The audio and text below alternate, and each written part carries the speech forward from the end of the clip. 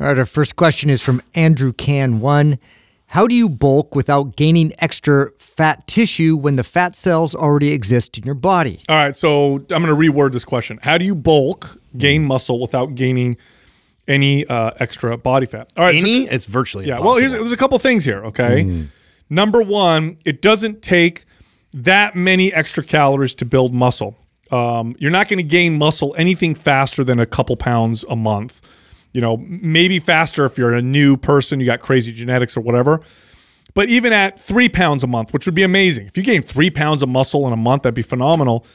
If you did the math on how many calories it took to produce that, it's not much at all. It's like an extra 50 calories a day. So on the one hand, you want to bulk in a way where you're eating minimal extra calories to build muscle. By the way, you also want to have a very strong muscle building signal along with that. So you want to have a good workout program that's telling your body to build muscle.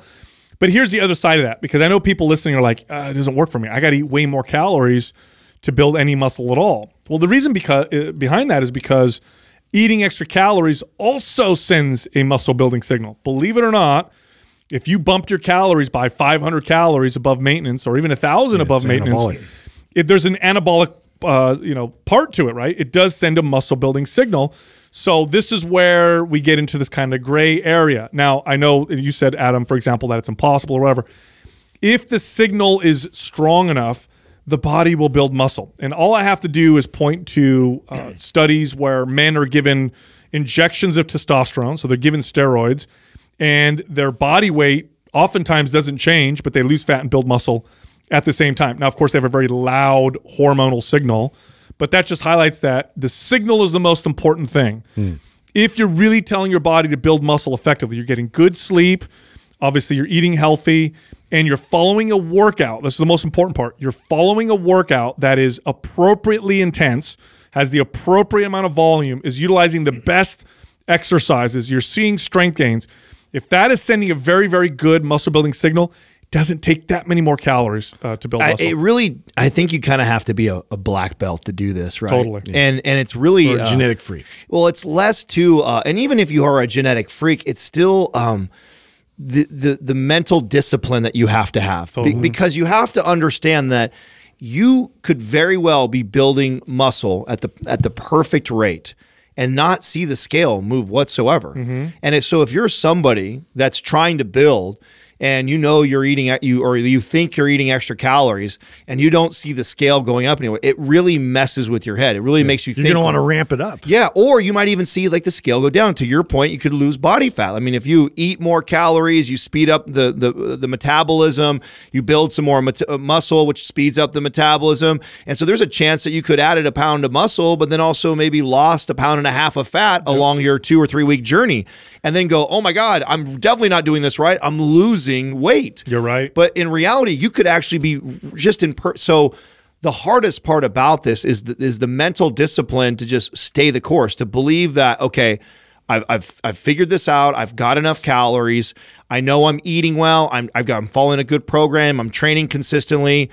And I'm seeing strength go up and just staying the course. There's no way around it. Like it's gonna, if you were to try to really like nail this down, it's going to take a really long time and spread out and really managing your calories at a level that is just barely noticeably in a surplus. Like you just have to very much be meticulous about it. I just don't know that a lot of people have that kind of discipline. No, I sucked at this for years, right? Because I was the skinny kid that wanted to gain weight, and so the scale was so important to me. If the scale went up, well, I'm crushing and I'm doing a good job. But the reality is that doesn't always tell you everything. So there's a few tips that I'll give you that I think can help a lot. And this is just based on my own experience. Number one, are you getting stronger? Okay, so if your strength is going up, you're definitely not losing muscle, or it's very unlikely that you're losing muscle, and you're probably gaining muscle, or at least going in that direction. So are you getting stronger? Number two, also use either body fat tests or circumference measurements. Now, for me, when I gain body fat, it's typically around my waist. So if I measure my waist, I can tell if I'm getting leaner or gaining body fat. If the scale goes up and my waist doesn't go up, it's muscle. Or if the scale goes up and my waist goes down, holy cow, I'm doing the The Holy only Grail. reason why I don't like that one is because of like, inflammation in the gut, water retention, and a lot of things. Yeah, you can't take one measurement to heart. You got to do it like kind of. I like the body fat one, and if you follow me since the beginning, this is actually how I built my Instagram. So when I came out and I measured my body fat percentage, and it was at 20% body fat, which at that time in my life I'd never been that high before. I was 212 pounds, and when I showed the journey, my goal was to stay at 212. And that's where, so when I came all the way down to 7%, I was 212 still. And the goal was to show people that I didn't need to have this huge swing one way or the other. I didn't need to add on 20 pounds of muscle to then lose, 30 pounds total and a body fat. It was like, I'm going to hover right around this 212. Now, mind you, week to week, I had some 214s, the 211s, but the goal was to my home base was 212. Right. And the way I looked at it was if I started to creep up, I would kind of back off calories a little bit. If I started to really dip down, I would increase a little bit, but I was really trying to stay, because I knew I had plenty of body fat to trim off. I knew that I was consistent with training, which I wasn't before that. I was sending a signal to build muscle. If I could keep my calories at a place that my body was kind of hovering around that weight, I was training correctly and consistently, and I was eating good, that I'm probably having a nice little exchange. Yeah, and then here's the other part of it too, and this took me a long time to understand, is that building muscle is a slow-ass process. So if you're bulking and you're like, oh, hell yeah, I gained 10 pounds this month, it's probably not all muscle. It's actually probably mostly not muscle.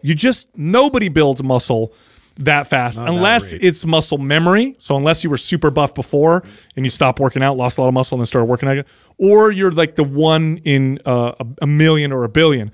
But muscle building is a slow process. So if you're inching up on the scale ever so slowly, where every couple months you go up a couple pounds or a pound and it sticks, and you're getting stronger and you're noticing in the mirror that you see more definition, you're probably gaining muscle. But boy, does it take a ridiculous amount of patience, because I know what you're talking about, your journey that you did, Adam, where you did that weight transfer. That was after years of you working out. No way I would knowing your body. I would have never been able to do that as a kid, because I was so impatient. Oh yeah, no, I didn't have the discipline as a kid to do that. I'm glad you brought that up though. I was just going to say, you just brought muscle up build slow. no, talking about the muscle memory. Yes. So I get tagged on this a lot. So this is a good time to bring this point up. So we get tagged a lot on people that show like these crazy transformations. And people want me to like point out how fake it has to be. And being truthful, they're not always that. Some of them are fake. A lot of people Photoshop. A lot of people do that. But for me to come in and accuse somebody and say just because they showed this ridiculous transformation in 60 to 90 days it is fake, that's no. If you've been training for as long as we have, I can really make a huge difference because of how much muscle I've built over the years. If I let myself really go for like 6 months and fall out of shape, I can shred body fat and build muscle really quick and show a major change in 60 to 90 days. So those don't always mean that they're fake. It might mean that somebody has been training for a really long time. They know their body. They know their shit. They know what they need to do calorie-wise. They probably were inconsistent. They just have to tighten it all up. Yeah, and they got to tighten it up. And they tighten it up, and they actually make a massive change. When I had shoulder surgery years ago, I remember, if you've ever had a cast on and you take it off, it's always frightening. Like, you take it off, you're like, whoa. Like, I remember stick arm. Yeah, like there was like nothing. My shoulder was non-existent. And I don't remember how it was like a couple months when I was finally able to work out. And I measured my arm. I lost like 2 inches or 2.5 inches or more in terms of muscle. And it didn't look like my arm at all. And it came back so fast. It was literally weeks where it was right back to where it was before. So muscle memory is a real thing. Yeah.